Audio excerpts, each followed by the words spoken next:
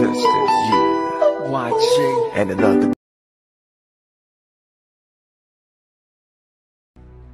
我其实是一个特别能忍的人，在桑拿房，温度有点高，没关系，忍一忍吧。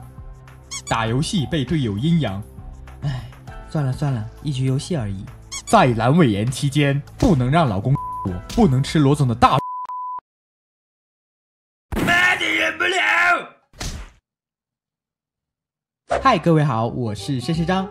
前段时间我患上了阑尾炎，以至于将近1个月左右的时间都没有和男朋友来过一次幸福生活，所以今天来和大家聊一聊我的那段黑暗时光。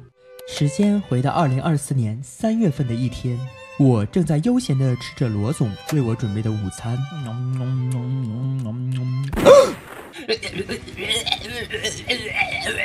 叫你吃的那么快，看噎住了吧？不是，肚子突然好不舒服。痛不痛？是有点痛。但这根本不是问题的关键，问题的关键是，今天没有做，要不然就可以说是你怼进去冷空气导致的，这样就可以顺利的宰你一波了。可惜呀。扯远了，不好意思。起初我以为是肠胃炎，因为我肠胃一直不太好。结果罗总喂我吃完肠胃药以后，并没有什么好转。随着我肚子疼的时间越来越长，罗总也变得很紧张，赶紧开车带我去了医院。诊室里面，哦，你不是怀孕的，你是得阑尾炎了。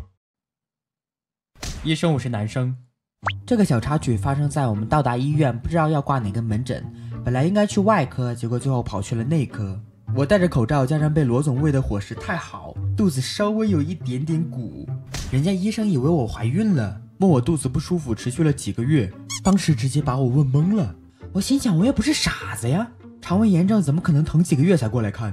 最后拍完彩超才发现是阑尾炎，但是不算特别严重，于是便开始打点滴消炎。等忙完这些之后，已经是夜晚了。当时罗总一边帮我调输液速度，一边还夸我，这次怎么这么乖呢？因为我也要慢慢变成一个稳重成熟的大人呢，人总是要学会长大的。不过你等我一下哦，我查一点东西。操！为什么阑尾炎不可以同房？我记得非常清楚，我确诊阑尾炎那天是3月6号，不是因为肚子疼记忆深刻，而是因为当时的搜索记录里面有很多相关内容。当时我的内心世界，为什么要这样对我？我到底做错了什么？但是我是一个独立自强的清纯男孩，区区1个月时间，忍一忍就过去了。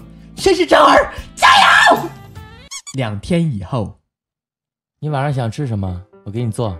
真的吗？我想吃黄焖鸡、米饭、水煮鸡、生腌鸡、红烧鸡。其实你做什么我都喜欢吃啦。是的，我的男朋友罗总在我生病期间想办法给我做各种各样的美食，因为是肠胃炎症，所以会有很多忌口。罗总在研究菜谱上花了好一番功夫。感谢我无微不至照顾我的男朋友。于是吃着吃着，我便开始委屈，想起罗总在床上床下都那么温柔的对我，我还不懂得珍惜，一直想让他做。我发誓，等我好了之后，我再也不强迫罗总做 S 了。你是在读给你自己听吗？阑尾炎患上10天左右，罗总还学习了一项特殊的技巧，就是怎么帮我拔针。不过这时我对针的恐惧已经完全消失了，已经开始走火入魔。不行，我受不了，我害怕。亲口来。你讲啊，听见没？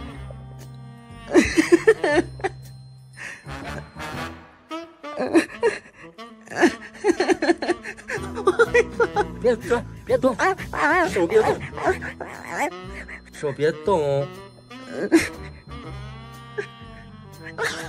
手别动，手别动。我没有的。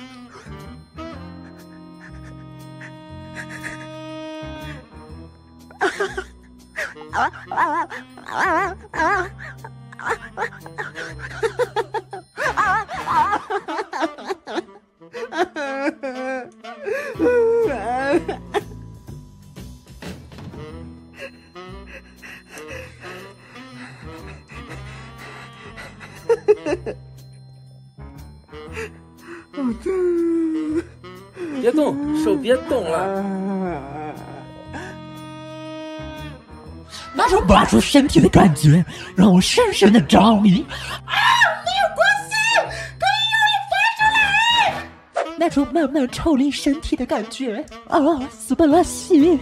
结果后面他的技术越来越好，到最后的时候拔出来一点感觉都没有，一点也不爽。差不多得阑尾炎20天左右的时候，你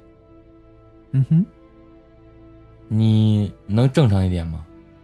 我很正常啊，我直接就是一个结网的大状态，直接就是不延伸，我的不可以形容整个宇宙。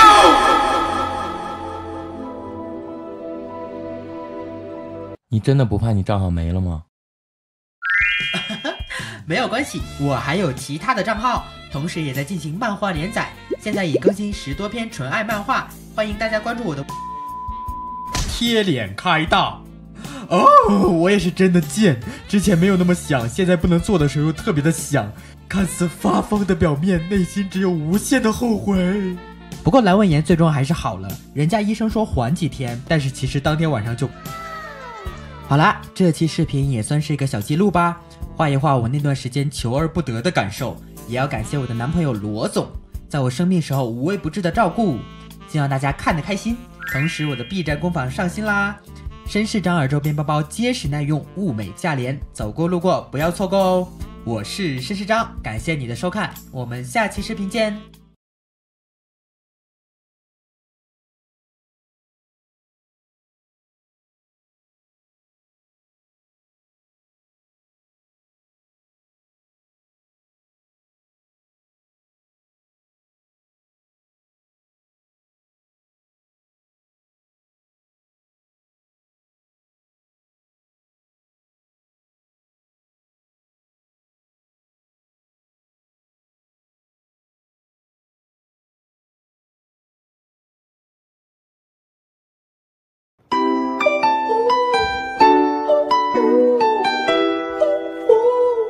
Welcome back. How you doing, ladies?